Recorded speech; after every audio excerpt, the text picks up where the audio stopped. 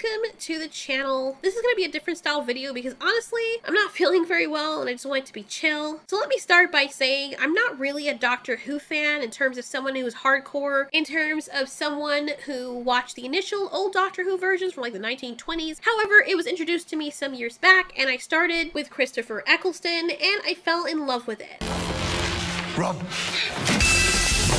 I guess I'm what you'd call a new Who fan, but I don't think I'd consider myself a fan. I don't think I love it enough at this moment to call myself that. During David Tennant's and Matt Smith's era, however, is when I felt that way. David Tennant especially made me fall in love with Doctor Who, and in my mind, he was my Doctor Who. Right along the time Peter Capaldi was on his way out, Doctor Who still felt like Doctor Who, but like, its quality was just lacking. Don't get me wrong, it was still fun, but it didn't feel like it packed a big punch as it did in the older Doctor Who's. And now we know things are subject to change, and the wonderful thing about Doctor Who is how versatile it is, especially given that Doctor, as we know him, is always regenerating, which allows the franchise to go on forever because you can always get new actors to replace the old ones. Unfortunately for me, this meant that David Tennant was going to be leaving, and when we got Matt Smith, oh my god. I have to admit, as I have in previous videos that I've done about Doctor Who, I absolutely freaking hated him. Hated him with a capital H.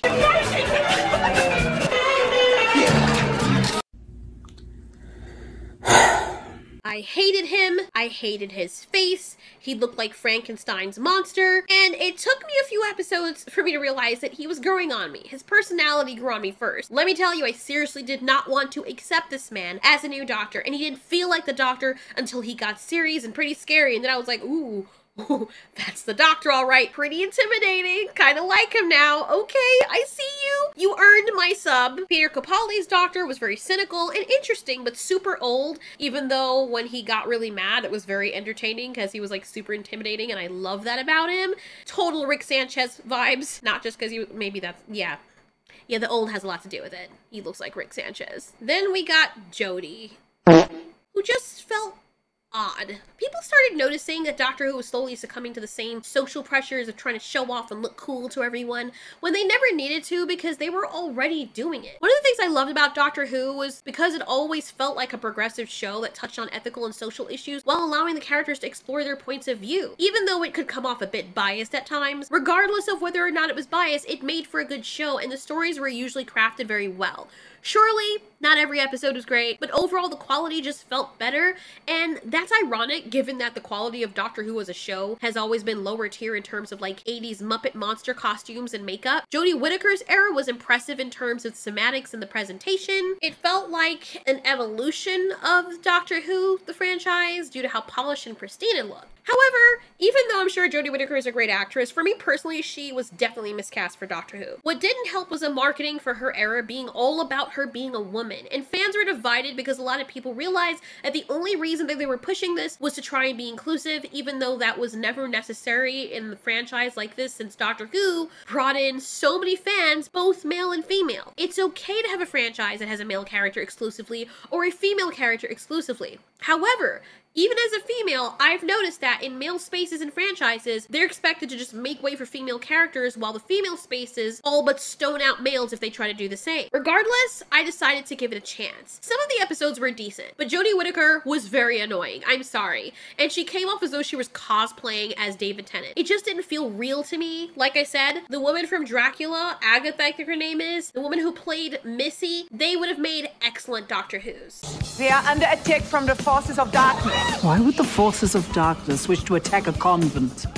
Perhaps they're sensitive to criticism. As I was saying, the woman who played Missy and Agatha Van Helsing in the Dracula series would have made excellent Doctor Who's. They had the charisma and the charm and the chops for this kind of role. So it had nothing to do with Jodie being a woman, but really everything to really do about playing the role of a doctor who just happens to be regenerated as a woman and not playing the role of a doctor because she is a woman. You see, there's a difference. And because of these issues, the studio is feeling as though they need to bend over backward to say, see you guys, we're not racist or sexist, see, look. Productions come out feeling like gross overcorrections that serve no one. And while they do claim to be giving women and minorities representation, it feels a lot of the time like they're giving them the wrong kind of representation and not doing us any favors. I fell off of Doctor Who with Jodie Whittaker, and I did give her a chance. This is why I also preface that I hated Matt Smith at first, but he did eventually win me over. Unfortunately, Jodie Whittaker did not win me over. I've seen her in something else and she's excellent, but she just doesn't feel as though her heart was fully in this or as though she were cut out for it. Then I hear about the new Doctor that's supposed to be taking over from Jodie Whittaker. And honestly, I'm excited. I mean, I don't know if I should be because, you know, with studio track records nowadays, but I really want to give this person a chance. And I feel like anything at this point would be better than Jodie. And he's cute too. Look at him. Beautiful. Let's hope he can act, which I have faith that he can because I've seen little clips and I'm like, all right, let's see. Let's see. But surprise, they decide to do something for the fans and bring back David Tennant, everyone's favorite Doctor, the 10th Doctor. There's no doubt he's very popular with a lot of people, particularly the female Doctor Who fans for obvious reasons. He's charming, he's handsome, and he's fun, and of course, girls are gonna go head over heels for him. It's what put me onto David Tennant at first, and after seeing his performance as the Doctor, it made me search out all the other movies he's been in, and man, were there some... yeah. One of them was horrible, but he played a villain and it was kind of, and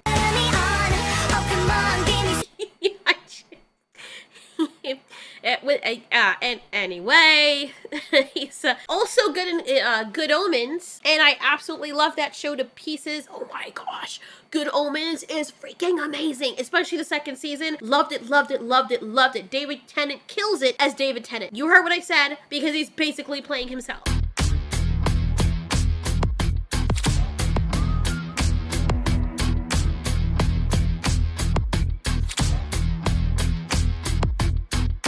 Damn. Anyway, where was I? What was I saying? Lost my train of thought. Hold on. Anyway, like I was saying, yeah, Good Omens is good. Great concept, but that's not the show we're talking about, but go check it out after this. So anyway, David Tennant comes back as Doctor Who in the Star Beast special 2023, and I'm gonna be very honest about this review. Donna is one of my favorite companions. As a matter of fact, I think she is my favorite. She reminds me of Sarah from The Land Before Time, and that character is very near and dear to my heart because she's also one of my imaginary friends. Yes, I know I'm crazy. Anyway, but Donna is like the embodiment and the adult version of her. So when I heard she was coming back and they were gonna continue the story for that whole arc, I was actually kind of intrigued. I wasn't as excited as I felt I was going to be though, and I think it's because I've just been jaded. I've already fallen out of love with Doctor Who so long ago that the prospect of him coming back only 3 or 4 episodes, like, that just felt like fan service, but it was a welcome one, I guess. And the first thing I noticed is the opening. If Donna ever remembers me, she will die. And now I've got a nice life. So they have a tired-looking David Tennant floating in space on some invisible platform telling everyone what's happening, and for me, honestly, it just breaks the immersion. I don't know why they chose to go this route with the recap. They could have just recapped it like everyone else or had his voice over without us seeing him awkwardly standing there in his oversized pants. Then we have Donna doing the same, and I don't know, it's just very awkward, and I tried to look past this and get myself back into the immersion, which was very hard, and I don't know why. I don't know, it just comes down to preference, but Jesus Christ, I don't know why they chose that route. Anyway, we're reminded that if Donna ever remembers the Doctor and her adventures again, she'll immediately die. The Doctor's wondering why he has this face again. Like, what gives? Then we get a whimsical, updated intro, which is actually really pretty, and I absolutely enjoy the intro. The intro is something that I never really paid attention to. I mean, not that much. It's not something that really excited me, except for when there were regenerations and a new Doctor eras, because they always change it slightly. You're trying to look out what the difference is. But this is a really big overhaul from what we had before, and that was welcome. Another reason for the excitement is that Russell T Davies was coming back to write this, and so people had thought that this was going to be amazing since he was coming back alongside David Tennant and Donna. The TARDIS shows up at the beginning of the episode, and throughout this episode, the Doctor, finds himself in Donna's path once more, and no matter what he does to try and avoid her, it's clear that his destiny is to be near her, which is putting her at risk. Then we hear Donna calling out, "Rose! Rose!" I'm confused, because I'm thinking it's the other Rose until we realize that it's her kid. I guess it's been 15 years or so since she's seen the Doctor. Sorry, I have to stop saying it. Everyone says the Doctor, so it's like, that's the way it's supposed to be pronounced. Anyway. But it's been 15 years since they all saw him, since she's seen him. So I guess Rose is supposed to be 15 years old, even though she looks like she's pushing 27. But I guess that's normal for, well, it's normal for American cinema, because they try to get people who look younger, but you can't play actual kids for certain things, so I'm okay with them using adults, but it does come off looking awkward sometimes. And the first first thing I thought, honestly, the first thought that crossed my mind when I saw Rose is, wow, she's really pretty. Like, usually that's not a thing with companions. Amy was okay, but the brown hair girl, the lost girl who never was, or the child of, I forgot what her name is, but the brown hair one was like the prettiest one. And then we had the black girl, which was like banging. And then we have her, and I'm like, okay. I already knew that the actor was trans before going in, so it's not like a surprise. I'm like, whatever. It's about the adventure, and the thing is, I understand that there's this big conversation around trans people, and the reason people seem to be on edge about this is because there are members of the trans community, and even outside of it, that make it seem like you can't say anything or have any conversations about trans people, and that you're supposed to treat them differently, even though I'm sure trans people don't want to be treated differently. So it would have been awesome if they had her in this and just made her the new companion, because I thought that's where they were going with it, and that Rose was going to accompany the Doctor until he was ready to regenerate, and then she would continue accompanying him. And when they introduced Rose, I actually liked her. The introduction of her, I really liked her. She was very sweet, she was very put together and graceful, and she feels like a character of Doctor Who. I know people are gonna kill me, but I actually like her a bit better than the original Rose in terms of her personality and how she was presented. Sorry, but the first Rose always rubbed me the wrong way because she treated her boyfriend like he didn't matter. So she just kind of left a bad taste in my mouth right away. And they always made her boyfriend a laughingstock. Like, he was literally a gesture. Like, and I was like, dude, what are you doing?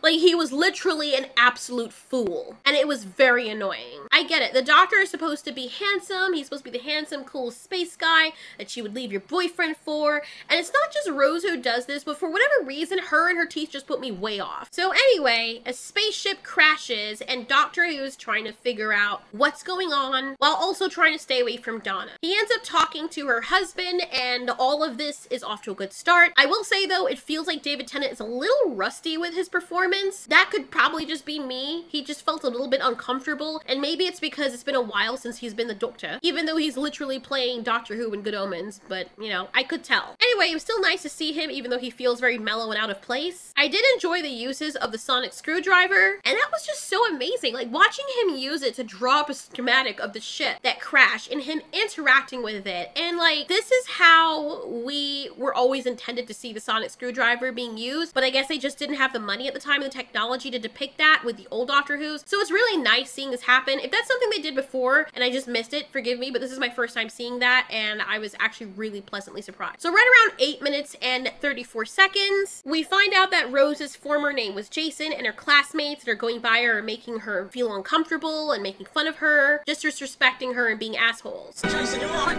Alright, looking good, Jason. Give us a kiss, Jane boy. She should have just gone over there and kissed them because they're acting like they want her, so. But when I saw how sad and uncomfortable she looked, it made me feel sad, and I honestly thought, oh, they're gonna tackle this in a very mature and sweet way. Doctor Who is no stranger to social issues and points of view from different cultures and people, but I figured they were going to do what they always do, and they weren't going to single this person out just based on the fact that she's trans, but that she's going to be a very integral character and rise above that very superficial label. I figured they were going to make her more than just a trans woman. I like the support that her family gives her, and Donna trying to encourage her. We also find that Donna, for some stupid reason, gave away all her lottery money, which made me just want to smack her because it makes no freaking sense. And I don't even think she realized it made sense. Like, she knows it didn't make sense, especially when you consider how they're struggling, especially when you consider half these charities. You have to be very careful because the ones you give your money to, they scrape off like 90% of it and only give 10 where it's intended to go. But don't let the big house fool you. Trust me, as someone who grew up in a big house, not all that glitters is gold. There are stories about all of our neighbors who people would think are rich, going through the most horrendous things and being in such financial issues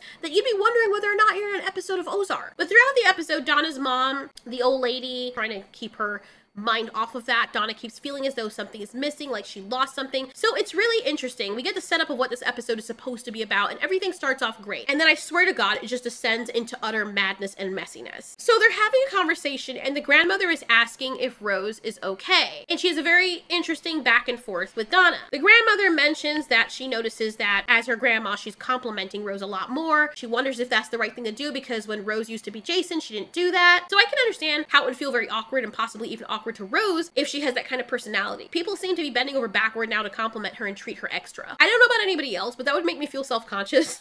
And it would feel like people are just doing that to make me feel better, and it would make me feel way more self-aware, like in an uncomfortable way. It's like, okay, I'm different now, but I don't want you reminding me at every waking moment that I am. You know what I'm saying? Like, that's just me. It's like those people who have their faces burned off and they look like something from out of a horror movie, and people are like, no, you're fine. You look amazing, like a Disney princess. When in truth, they look like something from out of Silent Hill. And I can understand if they're little children, but as a young adult or an adult, I think it's important for people to also be realistic. Like, you can be encouraging, but I think it's also important that adults learn how to have friends that will tell them the truth. It doesn't mean you have to go out of the way and be like, yo, you fugly as shit. Like, you shouldn't say that, but also don't gas them up to the point where they're set up for failure. Now, in truth, Rose does look gorgeous. That is the truth. I'm talking about friends or so-called friends who say nothing but positive things about you because they want you to feel better and they want you to be supportive, but then they end up being the same kind of friends that won't tell you the truth when you need to hear the truth, and some of them even talking bad about you behind your back while they're smiling in your face, and that's very dangerous because what ends up happening is that you go out into the real world where people tell you otherwise, and now you feel like everyone that you loved lied to you and you can't trust anyone. So the grandmother trips up and says this. I want to say she looks gorgeous. Is that right? When is it sexist? Never said it to him when he was...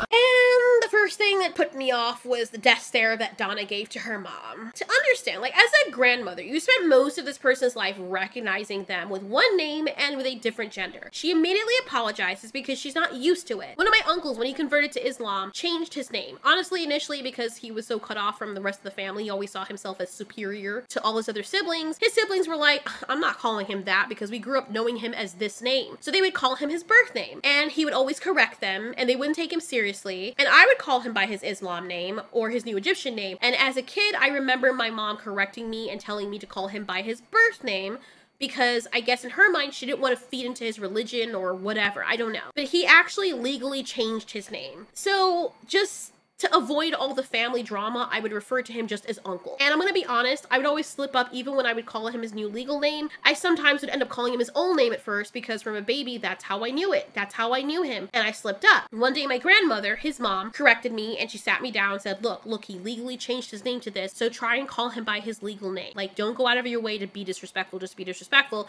because I think she knew that's what her other kids were doing. So over time, especially after my grandmother passed away, that uncle and his siblings, my mom and her other brothers, got closer, and before that point, they were calling him by his new Muslim name. Even they slipped up by that point, he would still correct them, but he wouldn't bite their heads off. As a matter of fact, he wouldn't even correct them all the time. There were several times where I would hear them make a mistake and he wouldn't correct them. And if they made the mistake again, then he'd be like, it's this, you know, but whenever he did it, he was very patient and he understood they were trying. If he was annoyed, it didn't come out in his voice. And I thought that was very classy. Now, I think this is the hardest scenario because it's family. And when families are used to the habits of calling you this certain thing, it's the hardest habit to break. It's like if you're used to calling your little puppy, hey puppy, and now the puppy identifies as a kitten, you know, it's gonna be hard to change your nickname like, hi pup, because you're used to it. From the puppy was 6 weeks, I've been calling them that nickname, and now you have to get into your mind, no, she wants to be called Kitty. I know, I'm using my babies as an example because I don't have kids, so those are my kids.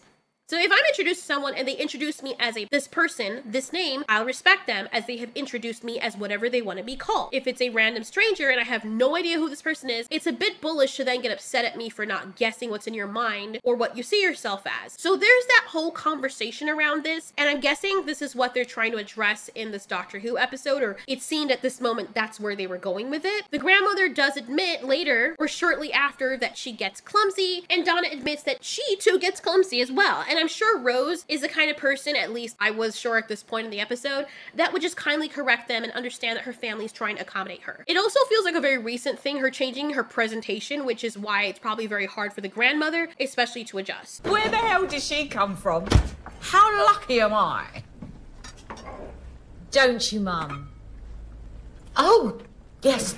The thing that really gets me is the underhanded and almost overt aggression coming from Donna. And it feels as though throughout the episode, people are supposed to be walking on eggshells around Rose. And I don't get why Donna is acting like this. I mean, I say that, and I also said that she's the adult version of Sarah, and Sarah would probably act like this, so it's par for the course. But I see a lot of people in real life also acting like this with this aggression. The thing is, people give you back the energy that you put out. And the thing is, Rose is not giving out that energy, or at least she wasn't introduced that way. So the fact that Donna is doing that to her mother makes it feel very uncomfortable and awkward, and I can understand how people would get turned off by that. It kind of reminds me of when I used to be a Christian. Sorry, I'm not trying to trigger anyone, but if a preacher did something wrong, where you dare say anything negative or criticize the preacher or even call him out, you have to be careful, because that's the man of God. He's touched by God. You can't speak out against him. You can't ask questions. You can't offend them. And it's like, bro, if you're that protected where people cannot criticize you or call up something that you're doing or joke about you or make a mistake around you and they have to walk on eggshells around you, it's kind of culty. It feels like a freaking cult. Like, that is a problem.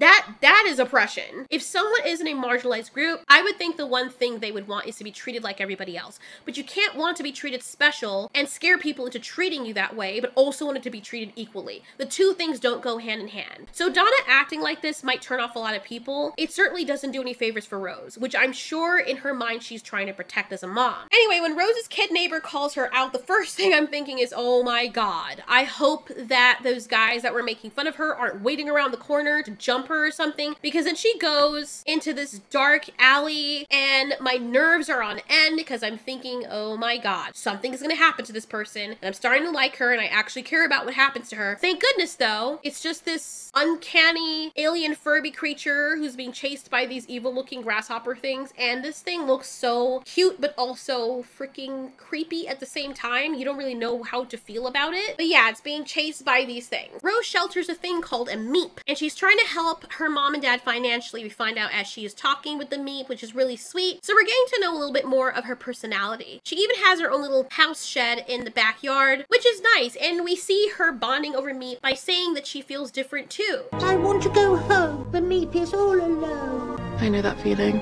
Sometimes I think I'm from a different planet. Meep says she sounds lonely. She corrects the meep by saying, no, just different, which I guess is a very optimistic way of looking at things. Mother finds out that the meep is in the shed. Doctor is drawn to Donna's house once again, where the meep is. This is the next part of the show that just feels very weird. Yes, the meat. I promise I can help him get home and then you'll never see me again. You're assuming he as a pronoun. True. Yes, sorry, good point. Are you he or she or they? My chosen pronoun is the definite article. I am always the meep. So that whole pronoun bit, I get it because it's probably part of Rose's character, but it almost feels very forced in the way they do this. I feel like the writing could have been less on the nose. Like, Rose could have said something like, how do you know it's a he? And then David Tennant's like, yeah, good point. What are you? Oh, I'm just the meep. Instead of this whole approach that we got, because it feels like an elementary school teacher whose whole identity is about pronouns is the one who wrote the script. I feel like there's a tactful way to write stuff like this because people talk about these things, which is fine, but it sounds like some weird presentation rather than people having actual dialogue. I mean, Doctor Who has never been the strongest when it comes to dialogue or dialogue feeling absolutely natural. It plays out more like theater play, to be honest, but for people who are watching Doctor Who who are just coming back and who weren't always fans, I imagine they're going to be very confused or annoyed because this is what people see on Twitter all the time, and the people who usually are the loudest about things like this are the ones that make it their entire identity and then vilify everyone else. There's nothing wrong with wanting to change your gender or identifying with another gender, but when that becomes your entire identity, like even before you were human,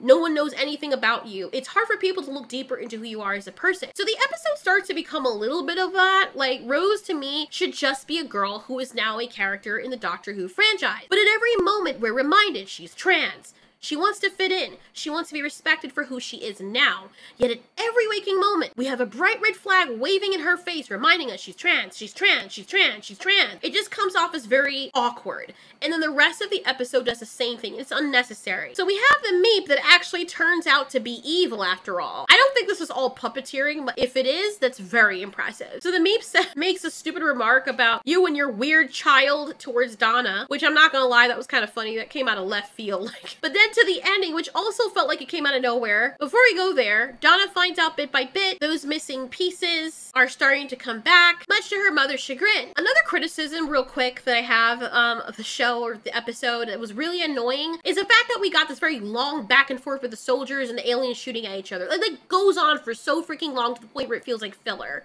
Anyway, the evil Meep decides it wants to annihilate Earth, ruling over everyone. I like the aspect of the Meep being a new villain rather than just having the Daleks over and over again. Donna, without hesitation, when she learns that if she remembers she will die, says that she is willing to do so for her daughter so she can save her. There's a barrier that comes down between her and the Doctor, the villain ship, and for them to power down the whole drill thing that's supposed to suck up the energy that's harming the Earth, the Doctor is going to need Donna's help. He can't be on the other side of the barrier and she can't do the same. So the Doctor says a whole string of words that's supposed to make Donna remember. And the last word is... Binary. Jesus Christ. Yep, binary. Immediately I'm thinking to myself, oh boy, here we go. I hope that's just a coincidence, but I have a feeling it's not. Donna is able to help turn off the sequence after she gets the powers unlocked. She's super intelligent again, and the Earth manages to, like, repair its roads automatically for some reason. But Donna's dying, and they still haven't answered the question as to why the Doctor's face has come back. Turns out Donna's not dead, and we see her come back to life, and we see her daughter Rose suddenly with the same level of intense intelligence that Donna possesses as the Doctor, and Rose is telling her and the Doctor it's time to come back down, it's safe. So basically, Donna had too much power for one person, as the Doctor had said, but by her having a kid, it's split into two now, so they share the power. And I shit you not, for those of you who've not watched it, this is the scene that we get. Shared inheritance. Binary. Binary. Binary. Wow. So I like the Easter eggs of her shed being the memory of the TARDIS and the monsters, and she choosing her name when she converted into Rose, which was the companion we started out with, and the many adventures. So she had these memories without realizing it, or rather the Doctor's memories, I don't know. So the Doctor and Donna go back and forth with this realization about the binary thing. It just makes no sense to me. Maybe my brain is very small, so I can't get it. But here's the scene. We're binary. She's not. Because the Doctor's male and female. And I know. I'm all. I'm sorry, forgive me, but this makes no absolute fucking sense. You cannot be binary and non-binary at the same time. Binary means something that has two parts or involving two things or is made up of two things. So that would mean the Doctor is non-binary as well. So him saying that we're binary, but both, it makes no sense. You are non-binary because you're male and female. And it's a very cute story in terms of Rose's presentation, because that would make sense in the way she's born, not being male or female, or not feeling as though she identifies as just male or female, even though she now feels like she's female or she's presenting as female. But I get it, that makes sense. But them saying that it's both makes no sense.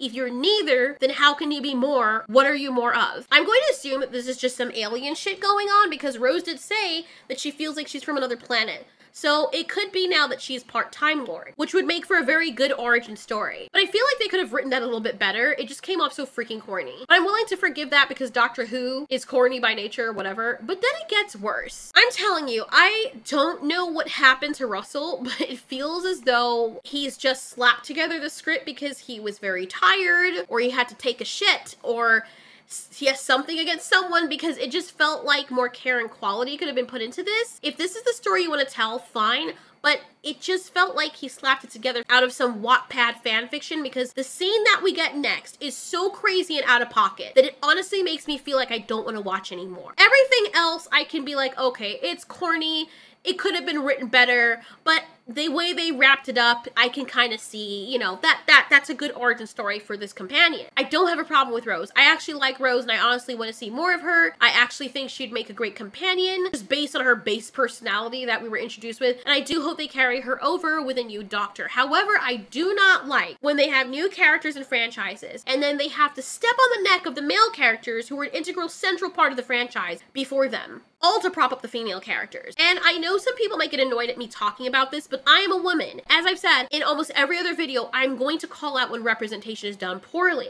I don't want people walking on eggshells around me, and I don't want people to think that I'm one of those people who think you should put down men to make me feel better, because that would not make me feel better. That's like trying to win a race and trying to figure out whether or not you're the fastest person, but you realize you're losing, so you trip the fastest person in front of you, and then you get the trophy, you get away with it and say you won, and you feel within your heart like, oh, I'm an actual winner who deserves this. You must know on some level that you're not really the winner unless you're delusional, because you had to be dirty to get that trophy. So that means that you really aren't as fast as you thought you were, or you're not the fastest person because you would have lost otherwise if you had not tripped that person who was passing you. And so when female characters or new characters do this, it's very disrespectful to the franchise and to the fans of David Tennant, and it feels like they brought him back just like they did with Indiana Jones and Lucas Skywalker and Ant-Man and Nick Fury and countless other franchises just to shit on the male character. But we've still got to fix you two. Because the meta crisis might have slowed down, but that thing is wrapped around your cortex. Yes, we know. We know everything. And you know nothing. She's not a woman anymore. She's lost. Sorry. Are you absolutely fucking kidding me right now? What the fuck is this? What the hell is even that? No, seriously? There is a difference between trying to be inclusive and just being a fucking douche. Seriously, whoever wrote this is a freaking Muppet. I cannot believe this is actually real. And it gets worse because, oh my god, I swear to God. Like, if you want to even just watch this for the sheer audacity, give it a watch if you feel like wasting your time, because this is the first time I've ever walked away from a Doctor Who episode and was like, what in the eternal fuck did I just watch? The first 15 minutes were great, and then it just descended into madness, and it only takes a few scenes or one to just ruin the immersion. The recap itself starting out ruined the immersion. So, Donna says that, you know, with the smark, everyone's with the smarky attitude is basically saying that to the Doctor, you're not a woman anymore, because she would have understood, even though in the previous scene, they just said the Doctor is both male and female. So regardless of the fact that he's not in a woman's body anymore, isn't he still technically female? So now why are you talking down to him? Which is very misandrous, by the way. Like, he's talking to you and trying to educate you because you were humans. I get it. Now y'all have some knowledge and you're like, oh, but we know everything. Fair enough. Fair enough. But then you had to put in the woman bit, the woman doctor, who, by the way, was the stupidest doctor of all the doctors. We've got all that power, but there is a way to get rid of it. Something a male-presenting Time Lord will never understand. Suck a dick. And again, the male character just has to sit there with his mouth shut like a virgin snatch as they let these freaking things walk and talk down to him because he's stupid and he was never as great as he thought he was, the stupid alien. Right, fans? All you stupid fangirls who were in love with him? He wasn't all that in a bag of chips. We brought him back so we could shit on him for you. And then I like how the woman in the wheelchair just looks up at him like, they told you, bitch. And so the answer is that they give him is to just let it go. They don't need him. They just have to let it go. They could have just done that all along. And so they hold hands, Disney style, because they choose to let it go. And then Rose says, after all these years, I'm finally me. Whatever the fuck that means. So the adventure's not over because they get stuck in the TARDIS. TARDIS has an overhaul. It has a coffee machine, and then we have some foreshadowing of Donna ruining things again as she got fired from her job because she dropped coffee in the machine. And it goes haywire, and oh no, it can take them anywhere in time and space. And I don't give a fuck, honestly, just wow. Man, I hope there are trans people out there that love this genuinely. I do. Just because I have an issue with something doesn't mean I want everybody else to have an issue with it. It's my opinion. But if I'm being honest, as a woman, I'm embarrassed. I'm embarrassed and I feel insulted. I feel insulted as a woman and embarrassed that they wrote us this way because good lord, Time Lord. If I were trans, I would feel embarrassed. Or maybe I wouldn't. I don't know, because I've never walked that road in life. But maybe this is saying too much, but I feel like could be just the audacity of me. I feel like trans people deserve a little better. Rose is an interesting character, and they managed to make her so likable. It made me interested. Like, I actually cared what happened to her in the episode. But then when it ended, even though I do want to see more of her, the episode ended with me not giving a damn about her, to be honest. She felt like some kind of pawn just for the sake of the last scene. It just felt very weird and forced and unnatural. It felt like somebody wrote this off the top of their head and this was basically the brainstorm draft and they never finished it into an actual cohesive script. And the thing is, they could have done so much with this and they went that route, and this is why a lot of people don't respect it. You see what Matt Smith did? When he was introduced, I still didn't like him. I did not like the man, but they continued with the quality and it made me interested. They're like, okay, fine. He didn't shit on the other doctors. He didn't pretend he was better than everybody else. He won me over with his acting, his presentation, and the writing won me over, and they still talked about social issues, taboo stuff, different cultures, all that stuff. Never once felt like they were disrespecting the Doctor. The Doctor is the star of the show, and I don't know why studios feel as though they need to take other characters to downplay the central characters or the mascots of the franchises. That's like a new character being introduced into Mario, I don't know. Whichever way I pronounce it, people say it's wrong. But anyway, if you introduce the character into Mario, who just happens to be a woman, this new character, and her saying Mario ain't shit, which is, oh wow, that did kind of happen in the Mario movie, didn't it? Anyway, this was just so poor. And honestly, I'll keep giving it a chance for now, but if it continues with this level of haphazard writing, I feel like I'm just done. And David Tennant, as much as I love him, this kind of killed it for me because they killed him. Imagine Rick Sanchez sitting down there and not saying a word as two supplemental characters talk down to him like that. That would be the day. Like, this is no longer Rick Sanchez because that's not even, like, what? That's just my opinion. So I walked away feeling like I didn't enjoy myself. Phyllis scene with the soldiers, I realized, like, at that point, I just sat there and I'm like, is this gonna stop? Like, it felt like they didn't have enough material and they're like, we have to fill in the time. So you're sitting there for 5 minutes watching these people shoot back and forth and no damage is being done. They do explain that later, but it's like, well, what is this? This could have been cut down. It didn't need to be this long. Are we just watching people pew pew the entire time? What is it, Star Wars? I actually thought this was gonna be a new companion. Donna's gonna pass the torch to Rose. Rose is gonna go on adventures with her mom and the doctor, and then it's gonna transfer over to Rose and the doctor, and then the new doctor with Rose, and yada yada yada, like the way they always did it. And they just kill that immediately, implying that women know everything, or if you're female presenting, you know everything, is a very disingenuous and entitled way of writing these characters. The doctor never claimed to know everything because he was a man, or he look like a dude. He's a Time Lord, so it makes sense for him to know way more than the humans because he's seen almost all of space and time. But now suddenly, because they have the same power he has, they're not saying we know as much as you now, or we know more than you, not because of the power, but because you're male presenting right now, even though you literally said that he is both male and female, so he has to be presenting as female or look like one for him to now know as much as you do, even though he's already male and female. You see how much sense that does not make. It's so annoying because I feel like we deserve better. And I know I'm going up an octave right now because the more I think about it, the madder I get. But I'm looking forward to hear what you guys have to say. It's just really shitty writing in my opinion. I know there's some of you who love the episode and I'm glad that you did. What was your favorite part of the episode? Who was your favorite person? At the moment, for me, it's none of them, including the doctor. He just doesn't feel like the doctor in this one. And half the time, it looks like he doesn't even want to be there. But let's have a discussion. Also, trans people, feel free to leave your thoughts because I know that you're the ones who can probably identify more with the character and the topic since you're literally walking that road in life. And people, please be respectful of each other. You can disagree and debate and get passionate without name calling each other and torch chucking or whatever and descending into freaking verbal pandemonium because you're gonna get back the energy you put out. Anyways, I need to go drink some water because that whole bit made me thirsty as hell. If you like the style of video, also let me know. I feel so shitty right now. But anyways, thanks so much for watching. This has been Ultiori. You ask, we answer.